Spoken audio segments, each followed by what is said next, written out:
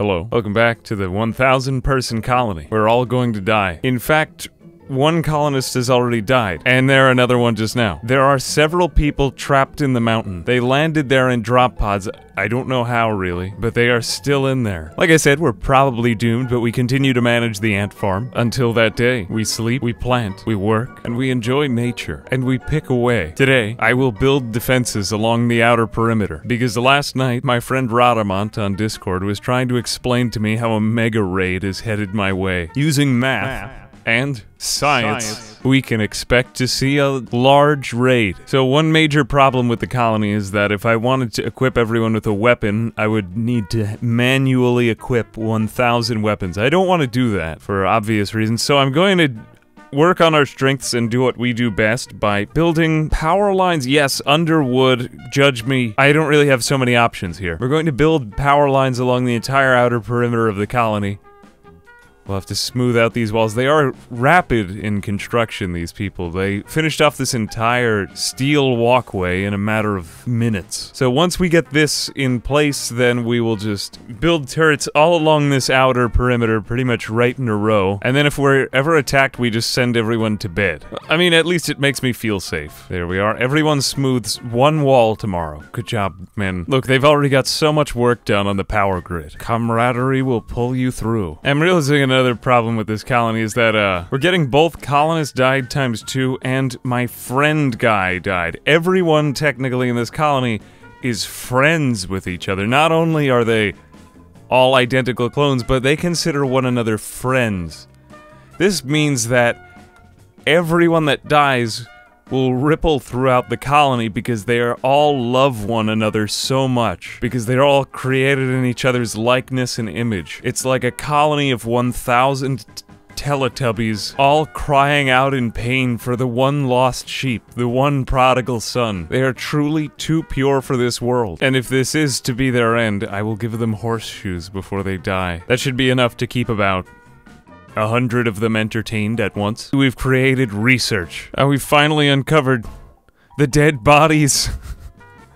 So there were 2 colonists in this cliff. Their sacrifice was not in vain. But we can't have them all digging up the bodies. It's time for a crematorium. We're just going to have to gloss over this incident. No one go in there. Now on to a new mining adventure. And as much as things could be better or feel more secure, we still haven't experienced a single mood break. Everyone's having a great time, but I'm starting to see the folly of this strategy. You see, the fact of the matter is that we're going to need to deconstruct every one of these corners and put a turret in its place. This will handle most of the threats. We'll go every other one to start. Normally I would go in our hallways, but that would cause the turrets to blow up and destroy the dining room. I'd rather that they destroy the bedrooms, because the bedrooms are just easy.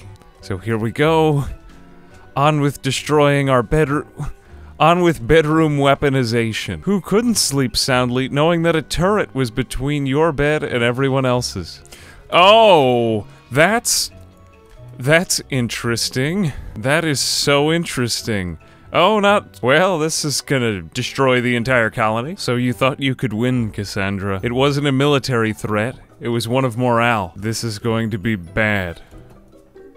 This is going to be very bad. I have only one choice. Everyone needs a bedroom now. This could mean the difference between life or death. The ones who have awful bedrooms get the 5 buff, and we're going to need to wait 5 days to get rid of these other mood debuffs. Then the catharses will be felt across the colony. Do you want to play this game, Cassandra? Oh, we can play this game. Yes, we can. Firstly, no one is allowed to leave. We're walling you all in. Drugs. All of the drugs. As far as the eye can see. You may call it cheating. I love myself, and I want to make it to the first raid. And we can't live with this.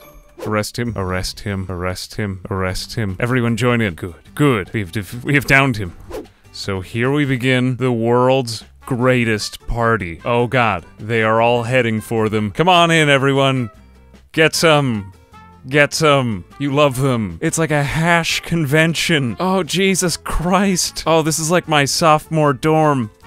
Oh, come on, get some before you fall apart, everyone. You can hear it. Listen to the sniffing. Listen to the sniffing. They're so happy. This is like a Woodstock mecca. Look at these teenagers coming in droves to see Jimi Hendrix perform. And this one guy's just coming over to insult them. Okay, one of them has an addiction. This is fine. You know, we'll be getting a couple of addictions. Just listen to the sniffing. Someone is overdosed. Oh, how many did you have? Someone, good, pick him up, get him out of there.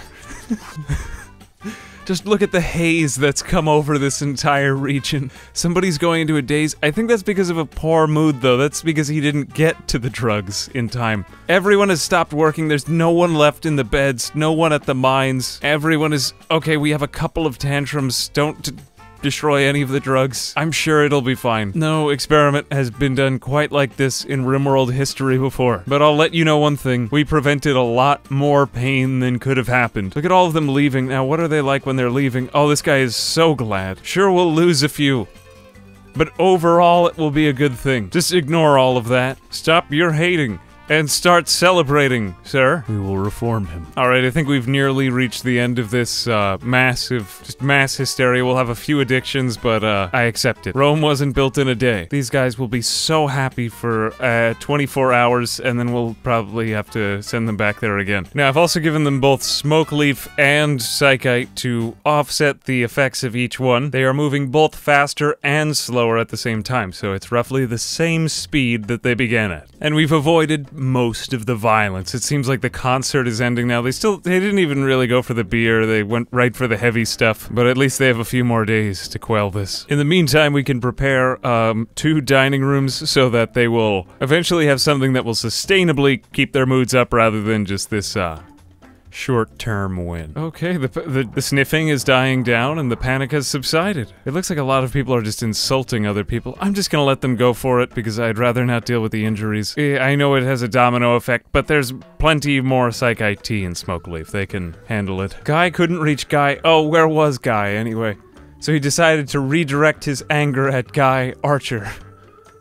Oh, we still have a couple of people trapped in the cliff. In particular, I'm most interested in this colonist. If this isn't already modded into the game, someone should create this mod. I've also decided to just leave the injured out in the open. As long as nothing is bleeding, they'll recover in time. Yes, you will. Unfortunately, my FPS do seem to be dropping again, so I'm just going to go to the bathroom. I'm back, and nothing has changed. But the dining room looks good, and I want you to think of this playthrough more as a slideshow than a video. Think of it like a historical presentation of things that led up to the Geneva Convention. I think my favorite part about this colony is the places that people are choosing to sleep. This guy's just trying to find some peace and quiet. Even the animals have found unlikely companions to sleep with. The lion shall lie down with the sheep. Unfortunately, there has been a death. This man's left arm was destroyed by another man's left arm. That set a domino effect that caused him to die. Speaking of dominoes, we're going to begin work on a series of chess tables. This will serve the dual purpose of both recreational variety and fun and ingenuity. It's like Washington Square Park, but it's a crime. Just listen. If you listen closely enough,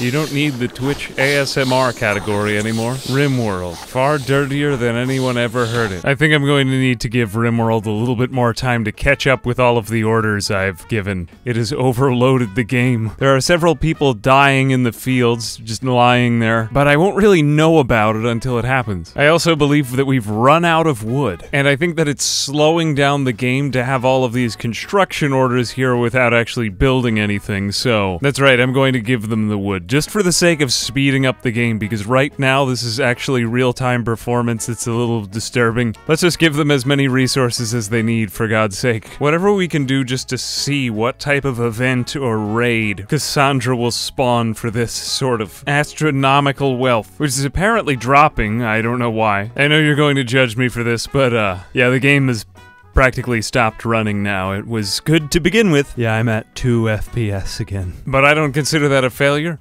I consider it an accomplishment to have brought this amazing game to its knees. 3, 4, 7, back down to 4 FPS. Clearly it's due to the amount of activity going on at once. I can still scroll well when I've paused, but hold on to your hat when I unpause. Pause? Unpause. Look at that. Maybe it's because there's so many orders being designated and it's just too much for the CPU core to handle. I legitimately don't know here. I'm just going to cancel all of the construction orders and see if this makes a difference in our fates. Cancel everything. No one do anything.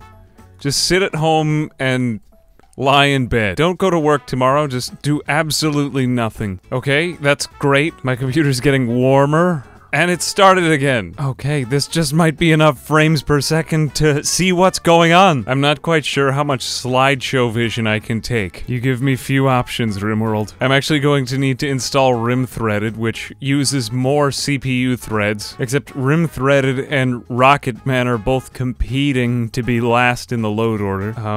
We'll just have to try it both ways. Oh, the irony, they both want to be last. Supposedly they're incompatible. I don't know which one. Pick your poison. Okay, we'll give this a shot. Now we need to find out how many CPU cores I have. Open the performance tab. 8 cores. Rimworld is really not using up all of my CPU cores. That's a shame. Let's change that. 1 to 2 per CPU core. Let's double that. And let's see if this works. It doesn't really seem to improve anything. Okay.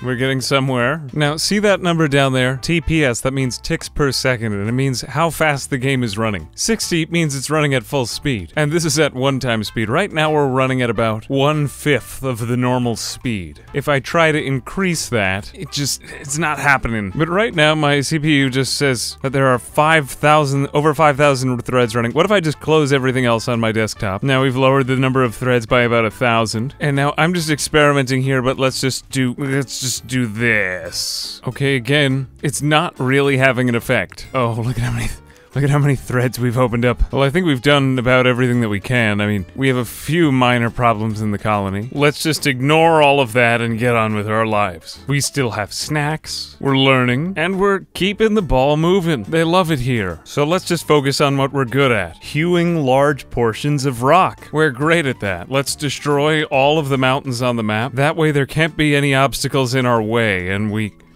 hopefully won't crash my computer, and while still making some progress along the way. That way we liquidate our stores of rock. At least that's how I'm looking at it. Oh, this is great. The game's running again. God knows how. I've undesignated almost everything. They're finally bringing in rice. Oh, you love rice. You love rice. You can't get enough of it. Oh, this is fantastic. I don't even know why the game is doing this now, but suddenly everything's going smoothly, running swimmingly. Maybe because they're using up the last of the smoke leaf. And now moving on to the psychite tea. I can't believe we're actually running at 60 ticks per second again. I'm proud of this computer. After my supporters, I'll name this the AA Organization. Trademark. It seems the utilization of the last of the ambrosia, the smoke leaf, and the psychite tea, as well as the beer, is causing the game to begin to speed up again. Either that, or I'm just seeing everything faster because of the inhalation. Next, it occurred to me that they actually walk slowly in the dark, so we're going to start putting lamps everywhere. Okay, this place is starting to somewhat make sense. Good. Now there's enough work to go around for everyone. And let's connect everything with a perpendicular set of mines. One going lengthways, and one going long ways. And then if we just drag a path straight through our field, this should speed them up. There we go. Now we won't have to take so long to walk to work anymore. Gets rid of farms, but it just makes the whole place a massive super highway. And I don't really know why, but I just feel like I need a giant cross going through the middle of this colony to make me feel like movement is happening. When was the last time we talked about my feelings? All right, begin the super highway. Someone has created a masterwork bed, and it already looks like this is speeding up our colony by a lot. Homelessness is it's just homelessness now. It's not even people without beds. This is a country. Well, that's pretty good. They've actually managed to complete a superhighway around the colony in just a matter of minutes. However, I gave them wood because it would be cruel to not give them wood here. They need it to build their bedrooms under the mountain. Though 2 of my colonists have now gone on a murderous rage, and it's becoming more common. It's a trying time. It's a trying time. Unfortunately, freedom is paid for in blood, and murderous rages are paid for in murder. Oh god. Oh, here it comes. Okay, I'm just gonna let's just observe the ecosystem as it happens. Look for the names in pink. There goes another murderous rage right there. Look, everyone's fleeing in fear. Maybe they'll just run away from him. They're all identical. They're all the same speed. Shouldn't they? Yeah, good. Get away from him. Oh, here comes a few more. Oh, wait a minute. We still have drugs, everyone. Don't get so ahead of yourself. There's still beer. There's still... We're all having a good time, right? It's alright. You know, Charles Darwin told us that this would happen. Oh god, look what that one is doing. He's just terrorizing those other ones. What will happen if both murderous rage guys run into each other? Will they... It's like two birds with one stone here, people. They look away in fear. Oh wow, look, this is the murder guy is run into the insulting guy. So this is like the perfect storm. We're going to destroy one problem with two guys. We're going to beat two problems with one guy right here. One of them will die. Yes, you'll regret insulting that guy in murderous rage. Except I wish that there were a better default reaction to running away from people with a murderous rage in this game, because now they seem to be cornering themselves over here. These ones have all run down a single hallway, and it looks more like a simulation now. Oh, we'll still have like 900 left. Who started this fire? Oh great, look, he went into a murderous rage at a boom rat, then he went on fire. Just desserts. Oh, I was waiting for this moment. Two murderous rage guys. That one murderous rage guy is just, he's coming back to his senses, having seen the fire murderous rage guy go into a murderous rage. Finally got a hold of him. No, his murderous rage. How much concentration on anger do you need to go on fire and then still decide that you want to murder someone? Look, this guy's cleaning in the middle of the fire. This is where the AI is at. Can it even catch up to what's going on? There's a lynx right behind him, too. The lynx is just watching the fire, though. The lynx has decided it doesn't care. Doesn't care, and never has cared in years. And we still had all this psych IT. Why didn't we need this? Okay. Alright, I'm taking off all the stops. You know, let's get a hold of ourselves, people. Have as much as you need. Just everybody's gonna come for this section of the colony again. But if I can prevent World War IV, probably worth it, considering all the things that are going on. I wonder what would happen if I just let the colony go here. Look at this one guy is chasing everyone down a hall. Terence McKenna was right. There will be a party at the end of civilization. All that work, and I can't imagine, why is the game not even speeding? I'm just gonna let it go. There's no sense in trying to fight it now. Oh, this is fantastic. Oh, what has happened here? Someone, who died? Wait, calm down. This is like when a kid throws up at school and all of the other, you see everything around the throw up, but you don't see the throw up itself. All of these guys are cowering in fear. You can trace a line from the center of the cowering. Is it this guy? No. Death. There were about 2 deaths. There's one death. There's another death. And another death. Okay, this is gonna be a damper on the colony, of course. Let's see how it's going with Guy. Okay, 5 colonists have died. This is gonna bring them down almost as bad as the psychic. Oh no, the psychic drone is actually ended. That's weird. Oh, so things should come around now. Oh, wow. It's like a convention where everyone cosplays at the same character. I'm just gonna draft, then undraft everyone. I think my computer is going to blue screen now. Oh, it's like the Hebrew Exodus. Look, this guy's trying to murder people in the middle of the drug haze. You can't do that. You would be so high. You would be so high that you wouldn't even know who you are in the middle of this thing. Like, he's still so focused. I don't want to say that it's over. It's not over till it's over, but clearly I have only so much power as a player. You know, everyone has given up or is going on a murderous rage near the drugs. This is like the cornucopia in the Hunger Games. I think I'm just gonna let the computer run. I'm gonna be back in a few minutes. We'll see what's still left of the colony. Why is everyone hurt over here? Did you cut yourselves on the rice? There's blood all over the ground. There's a dead guy in the hallway. Nobody's taking responsibility for this, but there's a murderous... That is actually quite menacing. He's coming down the hallway and there's a dead end down there. So this is the end. Well, mass psychite addictions, swaths of men cowering in fear from a man insulting them, a scary man chasing a bunch of other men down a hallway, and then another scarier man chasing men even deeper down the hallway, I'd say that's just about the end. My CPU has kind of kicked it. But I miss doing these insane challenges. What will it be next? 100 Roombas? Animals only? Let me know what other challenges you want to see, and I'll read them. Until then, I wait with great anticipation for the day. As always, thanks to viewers like you, and a majestic, overwhelming thanks to my patrons. For when we are all united one day, there will be a celebration with hooting and hollering in the streets, and there will be peace again. As always, I'm Ambiguous Amphibian. Until next time.